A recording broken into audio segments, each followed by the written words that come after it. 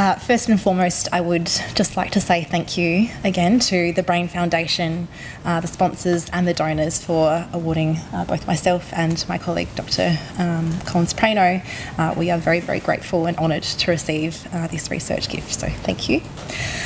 I'm going to cut this a little bit short because I know we're getting towards the end. I'm going to start by asking you to think about someone who has a spinal cord injury and what you see when you look at them.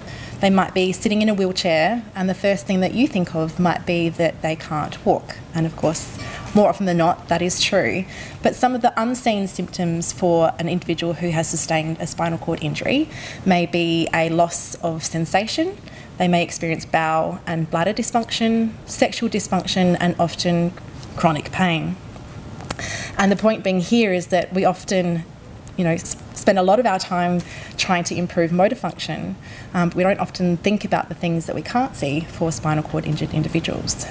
Now, certainly in terms of care, management and rehabilitation, we've come a very long way, and within the last few decades, people who sustain a spinal cord injury have improved their quality of life. They don't often die from their injury anymore, and often are surviving and dying of unrelated causes, such as cancer or cardiovascular disease. And so this is quite a wonderful thing that spinal cord injured individuals are living longer, but in that, this increase in longevity has actually unmasked potentially another symptom, which is that they are more susceptible to cognitive decline compared to the normal population. And that's where our research comes into play. So Dr. Collins-Prano and I are looking at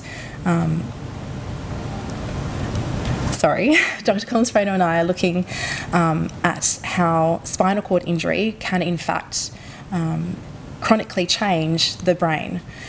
Specifically, we're looking at the inflammation, characterising the inflammation within the brain after a traumatic spinal cord injury, and how this may differ depending on the location of the spinal cord injury, so whether it's thoracic or cervical, and also how severe that spinal cord injury may be.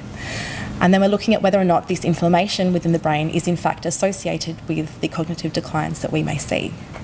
Additionally, we're going to be looking at a potential treatment for that cognitive decline, whereby we're going to administer a specific drug that is known to inhibit part of that inflammatory response and hopefully improve that cognitive decline. So without further ado, I'd like to thank you again.